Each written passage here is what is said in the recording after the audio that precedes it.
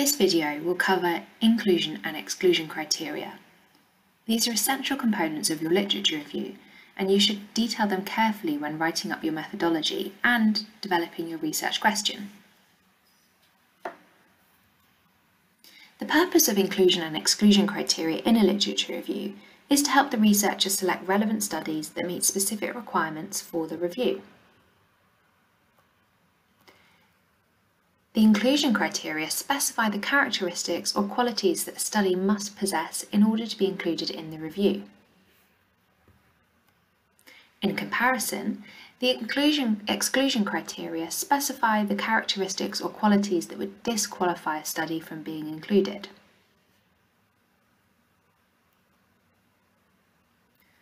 Think of a tap that controls the flow of water.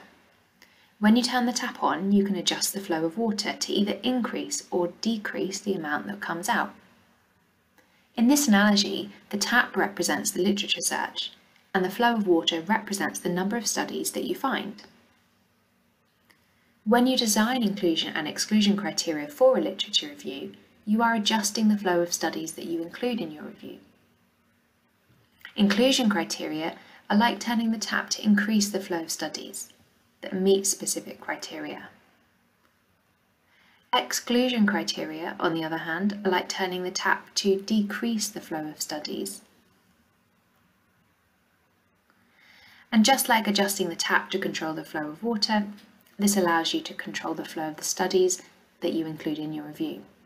This helps you focus on the most relevant and appropriate studies for your research question, whilst minimising the amount of irrelevant or low quality studies that you will have to sift through. This helps increase the overall credibility and reliability of your research findings and ensures that the conclusions drawn from the literature are based on high quality, relevant studies.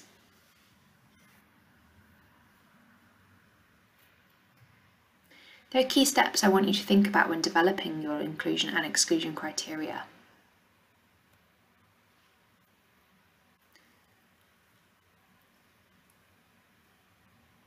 Firstly, you need to determine the time period that you'll cover in your search. This will vastly help you narrow down the number of studies that you need to review. It's common to go back 5 years. That would be what we'd consider recent or up-to-date research. However, you may need to go back further, and that's fine as long as you can justify it. You must pilot test your criteria. Once you've developed these inclusion and exclusion criteria, it's important that you test them on a small sample of studies to see if they are appropriate and effective. And you may need to go back to the drawing board and think, these are a little bit too narrow, or these are too broad, I'm getting too many studies to review, I'm not getting enough. And based on this, you'll need to refine your criteria to ensure that they are as appropriate and effective as they can be. Now we'll work through an example. And I've chosen the question, what are the effects of mindfulness-based interventions on stress reduction in healthcare workers in the UK? So we can think of some of our inclusion criteria. So remember, these are the characteristics or qualities that an individual study must possess in order to be included in your review. You might want to pause the video now and see if you can think of any. So if we think back to our question, which is what are the effects of mindfulness-based interventions on stress reduction in healthcare workers in the UK, we definitely want to find studies that include a mindfulness-based intervention, and we probably need to think about what that actually looks like as well. Our population that we were interested in was healthcare workers, so one of our inclusion criteria should be that those studies focus on healthcare workers, as opposed, for example, to service users. We were interested in if this intervention reduced stress amongst our healthcare workers, so studies that report on stress reduction as an outcome is something we should include. And finally, we were interested in healthcare workers in the UK, so one of our inclusion criteria is that we look for studies that take place in the UK. Now, research that has been undertaken in the UK might be limited, so you may, for example, need to widen this out, and you might need to look at studies that are published in or studies that took place in high-income countries, or countries with a socialised healthcare system, so that there is some comparison with the UK. And on the other side, we have our inclusion criteria. So these are the characteristics or qualities that would disqualify a study from being included.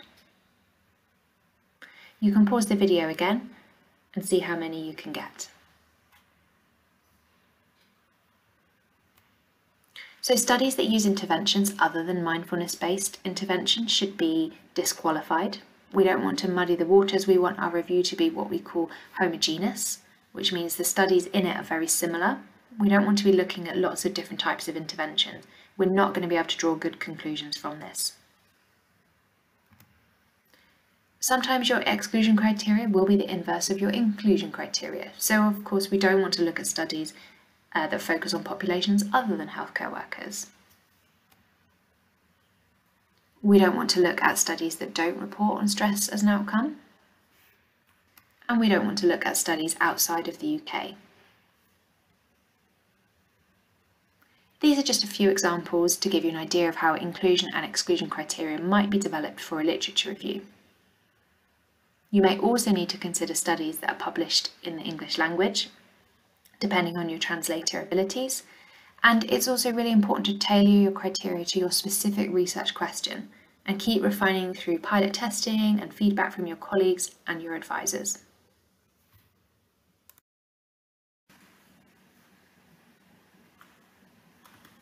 So in summary, inclusion and exclusion criteria are key to your literature review.